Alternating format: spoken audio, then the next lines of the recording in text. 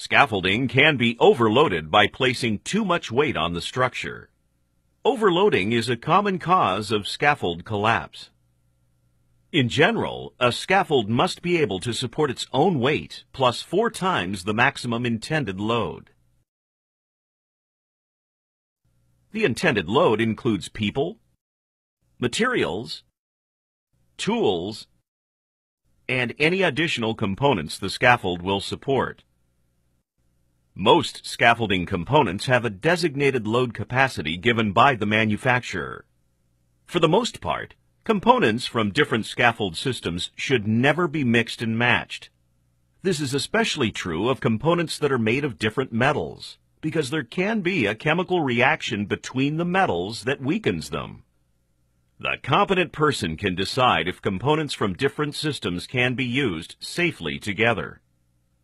There are many other factors that must be taken into account when determining load capacity, including the scaffold height, the material being used, and the amount of cross-bracing. OSHA has several tables that give loading rules based on these factors.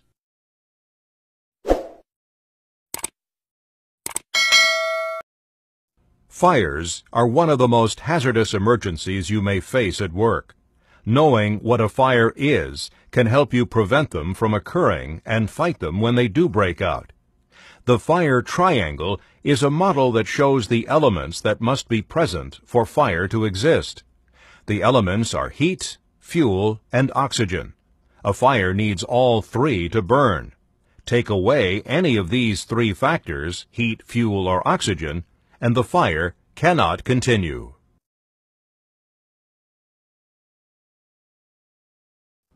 Your workplace will use one of several different types of warning signals to alert workers in the event of an emergency. These warning signals may include, but are not limited to, sirens and horns, radios, verbal communication, talking or yelling.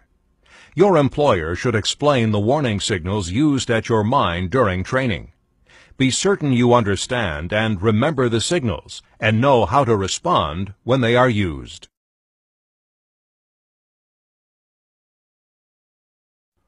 Understanding the visual limitations of haul trucks, dozers, and loaders can save your life. These visual limitations, known as blind spots, are areas where the operator's view is blocked by the equipment itself. Haul trucks in particular have very large, dangerous blind spots. As a general rule, the larger the truck, the larger the blind spot. Blind spots are typically measured in terms of the 6-foot visibility and grade visibility points. The 6-foot visibility point is the horizontal distance from the driver's position in the cab to the last point at which a 6-foot tall person will be blocked from view by the vehicle. In other words, drivers cannot see pedestrians within the 6-foot visibility point.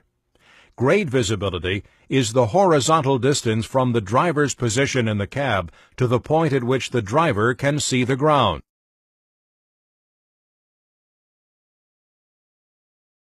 The traffic pattern at a surface mine establishes the safe flow of materials and equipment. Be aware that two-way traffic may not follow the familiar right-hand method common on public U.S. roads. Traffic patterns may vary according to the mine and may change as mining operations change. Following are some safety reasons why non-standard traffic patterns may be appropriate for mining operations. Driving on the left may reduce problems associated with the blind spot to the right of the vehicle. When approaching a dump point, for example, driving left may offer better visibility for safe maneuvering and positioning of the truck. When driving on the left, truck cabs are positioned to the outside of the lanes. This way, if 2 trucks traveling in opposite directions collide, the contact is less likely to occur on the driver's sides of the vehicles. Loaded trucks may require travel on the left, where the inside lane of benched or elevated haul roads offers a safer distance from drop-offs where erosion and unconsolidated ground conditions can weaken the integrity of the road.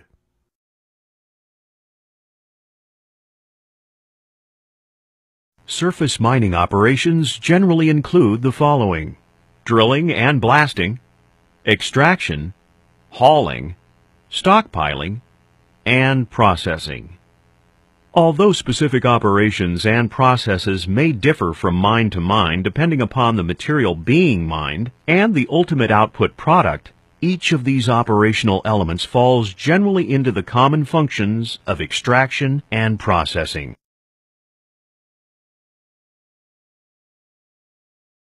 Front-end loaders, or simply loaders, are large, typically tire-mounted vehicles with a deep, wide bucket mounted at the front.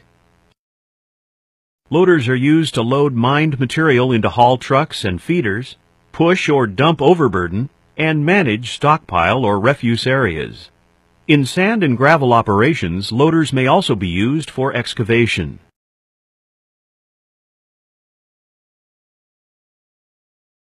The blade should be adjusted so that the top of the blade is approximately 1/2 inch higher than the board to be cut. To adjust the blade, first, loosen the lock knob on the blade height hand wheel. Then, turn the blade height hand wheel to adjust the blade to the desired height. Always tighten the lock knob after adjusting the blade height.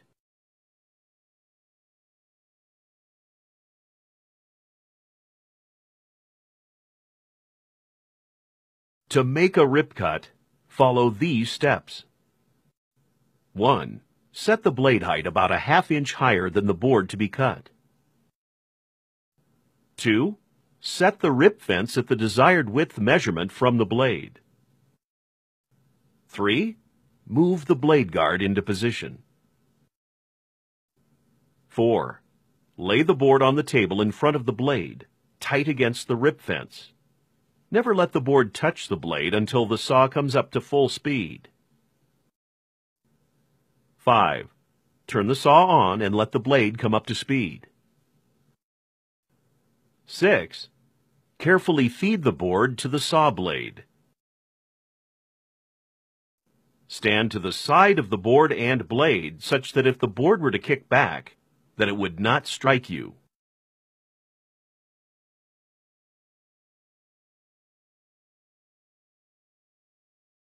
An excavation is any man-made cavity created in the ground by removing earth. A trench is a kind of excavation. It is a narrow channel that is deeper than it is wide. The term trench is typically applied to channels that are less than 15 feet wide at their base. Excavating is one of the most dangerous operations in construction work. There are an average of 70 deaths each year in the U.S. due to excavation accidents, and thousands more injuries. Most of these accidents could be prevented by following simple safety procedures. Even if you are not in charge of overseeing an excavation, you should be familiar with the general hazards of this work. Knowing how to spot potential problems will help keep you and your coworkers safe.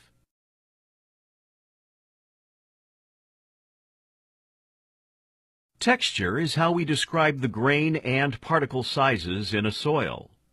Soil particles are grouped into what are called soil separates. The 3 soil separates are sand, silt, and clay. Sand is a loose, gritty substance and is the largest of the 3 particle sizes. Silt particles are much smaller than sand and form a smooth, fine substance. Clay is made up of microscopic particles that pack tightly together to form a sticky, cohesive substance.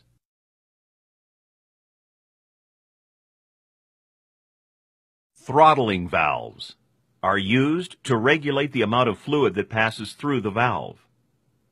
Like an on-off valve, a throttling valve can be fully open to allow maximum flow or fully closed to stop flow. But a throttling valve can also be partially open to let some of the fluid pass through. Throttling valves can be used to control downstream conditions, including the flow rate, pressure, or temperature.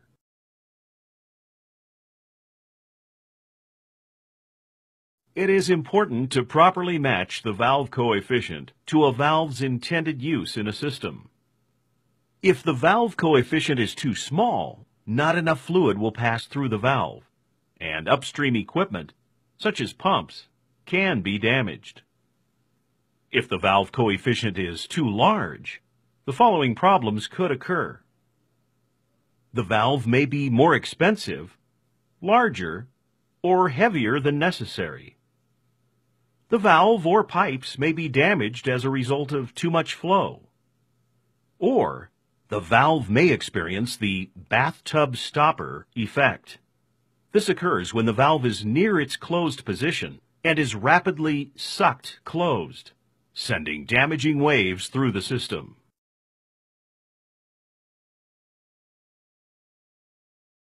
Violence instigated by people committing crimes results in approximately 85% of workplace violence fatalities. Examples include robbery, shoplifting, and trespassing. Workers who handle cash or work at locations where cash is present are at a higher risk of crime-related violence. Examples of these types of jobs include taxi drivers, cashiers, and bank employees. Some states and cities have regulations in place to help prevent violence to workers in these types of high-risk jobs. One example is a New York law that requires taxicabs to have bulletproof barriers.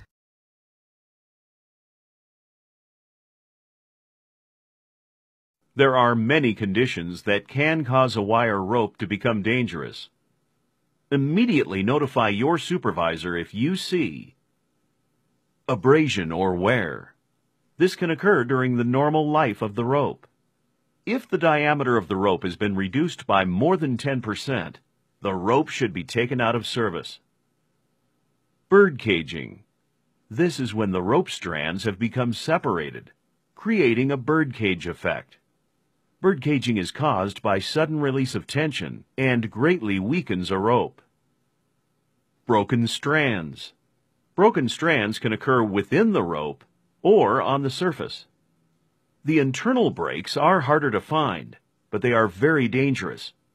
Surface breaks can be spotted visually or detected by running a cloth over the surface to find snags.